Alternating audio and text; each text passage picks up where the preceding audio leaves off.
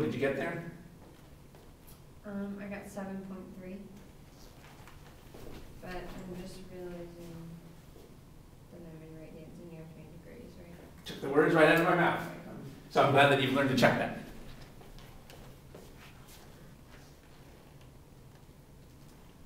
Okay, I got 2.7. The units on that would be? Newtons. Because it's a force. Yeah. All right, well now you should make a note to yourself. At this point in the course, you're probably going to be moving back and forth between radians and degrees. So you always got to be checking to make sure you're in the right mode on your calculator. Here, earlier we were doing radians, but now we're back in degrees. So here we have F perpendicular is 2.7. Good. By the way, it might have been tempting to call this F sub y, but that would not be the best notation here, because what we're interested in here is not whether this is parallel to the x and y axes, but what its direction is related to r. So this is not a point where we want to think about F sub x and F sub y. We should really use this new symbol, F perpendicular.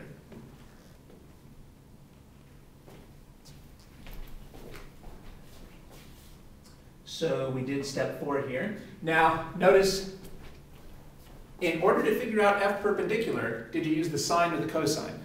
The sine. You used the sine. Good. So what you basically figured out here is that the perpendicular component is just F times the sine of the angle. That's why sometimes you see this formula written like this. Oftentimes in the textbook, the torque wouldn't be written like this. It would be written like this. But it's important to realize these are identical formulas, because what is F times sine theta? It's the perpendicular component of F. I wanted to start with this because it gives you much more intuition for what you're doing. And actually, this can lead to mistakes. Because what if they had given you this angle? Well, then if you were using formulas mindlessly, it would be tempting to find the sine of 60. But that would not give us what we want. And that's a trap that you might see. So it's a little bit safer not to think too much in terms of this, but to think in terms of this. That way you know you're using the right angle. But if you are going to use this, then what is theta? Theta is the angle between F and R. So that's something you need to have in your notes. Theta is the angle between F and R.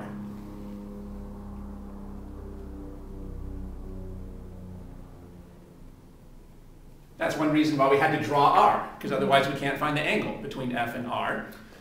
That's why you can't plug this number into here, because this is not the angle between F and R. This is the angle between F and some arbitrary dashed line that I made. It's not the angle between F and R. This is the angle between F and R down here. All right, so if you are going to use this, you got to use the right theta, the angle between F and R. But I think you'll understand things much better if you start with this formula. And it seems like you're very quick now at figuring out components, and then you'll use the sign automatically.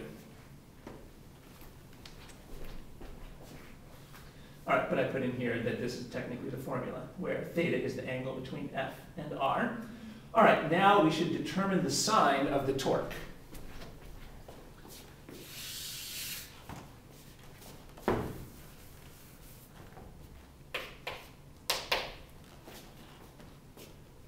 Well, would you expect this force to cause a clockwise or a counterclockwise rotation? Clockwise. Yeah, sometimes that's hard for people to think about. But just imagine this was the only force on the object, and here's the pivot point. And suppose that it was successful in causing rotation. Well, if it was successful in causing rotation, we would start rotating like this. That is the clockwise direction. So this is a clockwise torque. So should that be our positive or negative direction? Negative. Yeah, in your course, it's safest to stick with positive for counterclockwise and negative for clockwise. But I'll make a note that we're assuming counterclockwise is positive. Notice that I figured out the sign on the torque even before I figured out the magnitude. That's a really good habit in physics, to figure out the sign first. Because if you wait to figure out the sign, you're likely to forget about it altogether.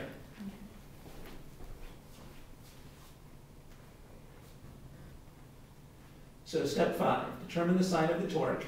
The sign of the torque indicates that what direction the force tends to rotate in, clockwise or counterclockwise.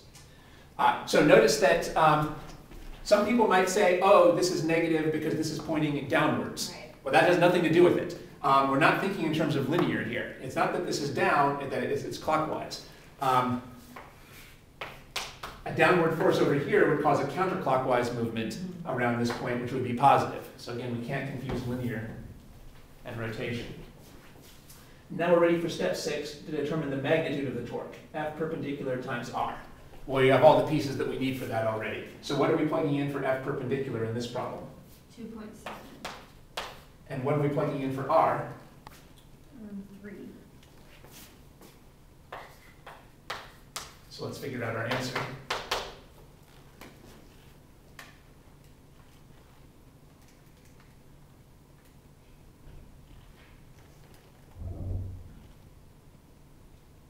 What did you get there?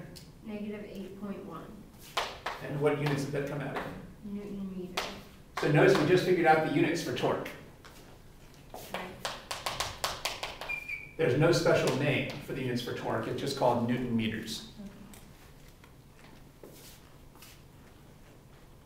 Force is in newtons, but torque is in Newton meters, indicating that both the force and the distance play a role in how much rotation you're going to get. And here's our answer. All right, so I think there really were a whole bunch of steps there, so that's why it takes a whole handout to cover it. One of the keys is draw the R vector. If you haven't actually drawn the R vector, you're not going to have a reliable way of figuring out the torque. Also, you've got to figure out the sign on your own. This formula does not tell you the sign of the torque. We had to figure that out separately. That's why in the handout I put dots on top of things to show you're just going to plug in magnitudes here. You're just going to plug in magnitudes, and then it's your job to figure out the right sign. This formula will also work, although this gives you more intuition for what you're doing. Good.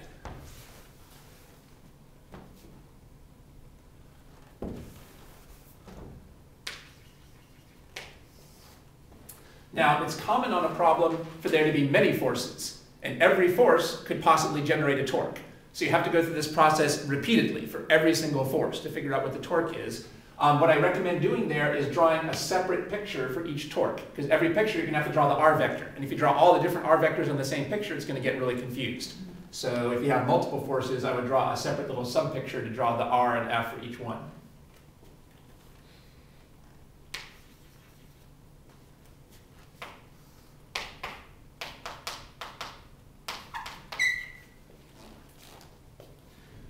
Well, here's the same object that we had before that's rotating around this point. When you're ready, what would be the torque from this force? 0.